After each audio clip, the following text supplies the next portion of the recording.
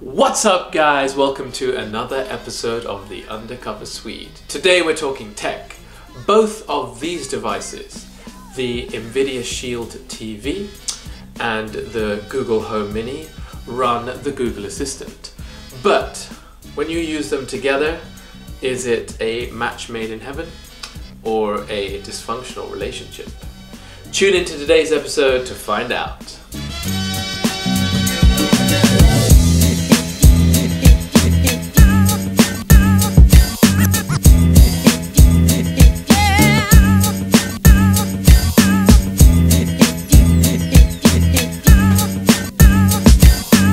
Okay guys, so today we are talking about Google Assistant once more. If you haven't seen my previous video about how to use the Generation 2 controller, this bad boy here, with the Nvidia Shield to get your hands-free Google Assistant working, check out my previous video on the topic. I recently got hold of one of these, Google Home Mini, fantastic device. I really love this device.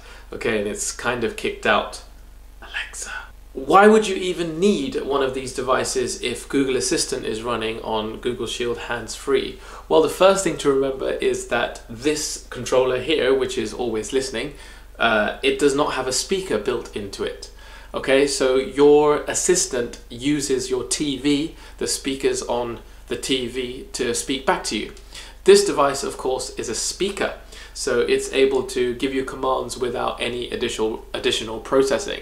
Okay, so they're kind of different devices, and when you combine them together, you get this really interesting mix of things. One important thing to remember is that the Shield TV has Chromecast video built in. And one of the cool features of the Google Home Mini and all of the Google Home devices is that you can cast over to a Chromecast video device.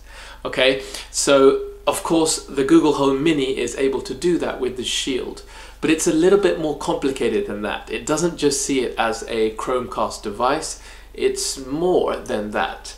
And that's difficult to explain. I've seen a lot of people in forums trying to do that, so I thought the best thing to do was to film a video of trying various different commands and seeing how the Google Home Mini interacts with the Google Assistant on Shield TV. Okay, let's jump to the demonstration part of today's video. Okay guys, so welcome to the demonstration section of today's video. Here's the setup. I of course have the Mini over here. I have the Shield Generation 2 controller over here with the always listening mode on, and then of course I have my TV, and just on top of my PlayStation 4 you can see the Shield itself. Okay, so the first thing to show you is that when I say Google, the buzzword, and then Google, both units sort of respond. Okay, hey Google, what time is it? 4:21. So let's break down what just happened there. So both units were able to acknowledge my command. We heard the acknowledgement beep from the Google Home Mini, but it was the Shield Assistant which answered to the reply, and that's because I have the TV on, the TV speaker is on, and so then these two guys are intelligent enough to work out that, hey, I should respond on the TV. Okay, now what I'm going to do here is I'm going to go into this setting. I'm just going to put you guys down. Okay, looks good. I'm going to turn this setting on to enable OK Google when TV is off. Okay, so let's turn that on. Okay, now I'm going to turn off the TV. Hey Google, turn off the TV. So previously guys, I was using this setting because I wanted to use Google even when my TV was off. Let's see what happens here. Hey Google, what time is it? Hey Google, what time is it? Hey Google, what time is it? Hey Google, what time is it? Okay guys, so this is the first thing that I would recommend that you should turn off on your Shield TV, and this is because for some reason, I'm not quite sure why, Google has decided to prioritize the Android TV, the assistant running on Shield, above the Google Mini, okay? Now, I don't know why this is the case, but this is what happens. When I'm asking for the time, the Shield assistant is taking over and the answer is being called out. However, I'm not able to see it because the TV is off, okay? Now, I've tried this in various different scenarios. I've tried to put this Mini all the way on the other side of my kitchen, and it doesn't seem to affect things. The Shield assistant seems to be taking priority, okay? The Google Home Mini seems to pass the information over to the Shield and seems to say, hey buddy, you take this one, even when my TV is off. So that's the first thing that I recommend. Go into your settings and turn off this feature. Let me show you. Okay, so I strongly suggest, if you're hoping to run these two systems and have them in the same room, to go into System and disable this OK Google when TV is off feature. Okay, turn it off. It doesn't seem to work so well.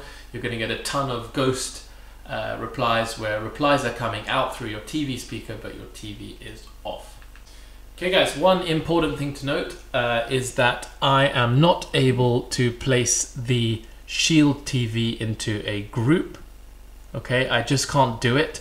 So the option of having the Google Home Mini and the Shield in a multi-room group is just not available. The Google Home Mini sees the Shield TV as a Chromecast video device, and this means you're not able to place it into a multi-room group.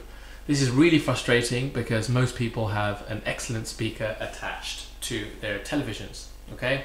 Super, super annoying. Okay guys, so quick demonstration to show you that the casting ability works perfectly fine with both of these two. So I can say, hey Google, play John Olsen videos. Okay, playing John Olsen videos from YouTube on Shield. And you can see here that it works really, really nicely.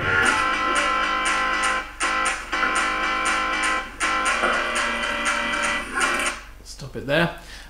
So yeah, no problem with that, guys. I think that what's going on here is that the Google Home Mini is obviously unable to play videos itself.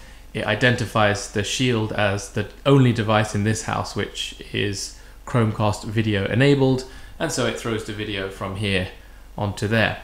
Now with music and sound, it works a little bit differently. Let me show you. Hey Google, play songs by Stormzy.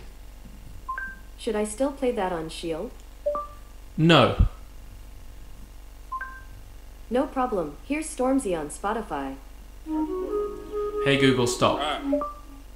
So guys, you see what happened here is that I have the setup that I have enabled is that it will ask me first whether I want it played on the TV or whether I would like it to use the internal speaker here.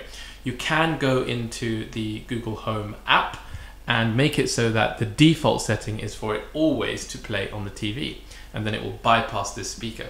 Okay, but I don't really recommend that. I think that you can have this really neat feature where it asks you first, where do you want me to play this? Okay, so far what I've shown you is basically the capabilities that all home devices have with Chromecast. But here's where it gets a little bit interesting, okay?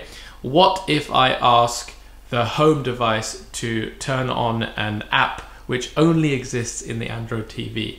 So let's try Viaplay. Viaplay is a sort of Netflix equivalent that we have here in Sweden. Hey Google, open Viaplay. Sorry, I'm not sure how to help.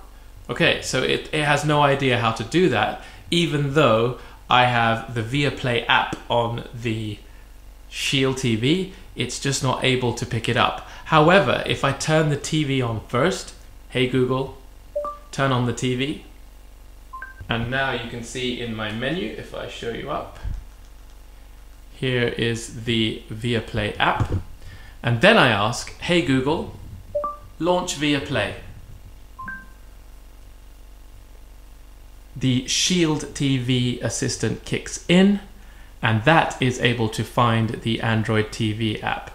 Okay, so a little bit frustrating that it's not able to figure out that, hey, you have this app and I can put it on for you. Okay, that's really something that I would love to see improved. Now, just for those of you who are a little bit skeptic out there thinking, okay, this is just like a cast device. It's not. Let me show you. Hey Google, set an alarm for tomorrow morning at 9 a.m. Alright, your alarm's set for tomorrow at 9 a.m. Okay, and just in case it was a little bit quick for you, I'll show you one more time. Hey Google, set an alarm for tomorrow morning at 6 a.m. Alright, your alarm's set for tomorrow at 6 a.m. Okay, we get this really interesting notification which says answering on another device. Right now, the Shield Assistant is not able to set alarms. Okay, so even though it knows that, it seems to know that it can't do that and seems to throw it over to this guy to set the alarm. Okay, so they are aware of each other, and they, you know, this is kind of strange behavior, but weirdly it works. Okay, a little demonstration with music. Hey Google, play Stormzy on the Shield. So here we are getting the casted version of Spotify. Okay, this is not the Android TV version. I can show you the difference here. The Google Home Mini is simply Chromecasting the music that you have requested. It's not using the Android TV app. Let me show you. Okay, so totally different. So when you request music to be played on your Shield, it will use the casting feature, not the Android TV app. Okay guys, so to end this demonstration section of this video, here is how I have managed to get things working best. Turn off the feature which has the Shield always listening with the TV off. Okay, turn it off, and then interact with your Google Home Mini unit as normal. And when you wish to use TV specific commands, then I would say the best thing to do is to turn on your TV using the Google Home Mini. That command seems to work really well for me. And then once the TV is on, just to be clear, to reiterate, as soon as the TV is on, all your commands will come from your TV speakers and not from this speaker. Okay? If you ask for alarms, if you ask for reminders, things that the Shield does not yet support, they seem to know each other. They seem to realize, hey, I can't do that yet. I'm passing your request over to here, which is pretty damn cool. I think there is definitely some advantages of having these two guys living in the same room together, and I hope that's answered some of your questions. Okay guys, so closing remarks with these two. How do they work together? Well, I've seemed to figure out a system which means they work quite well in the same room together. I think these two devices can play nice with each other. Now, I do wish that the Google Home Mini was able to launch Android TV apps proper and not just sort of cast them. Okay, that would, for me, would bring another sort of functionality to this device, and it's totally missing. It kind of just treats it as a cast device in some scenarios, and I wish it did a little bit more than that. On the other hand, if you have just the Shield TV, don't think that you don't need any other Google devices. It will not replace a Google Home device totally.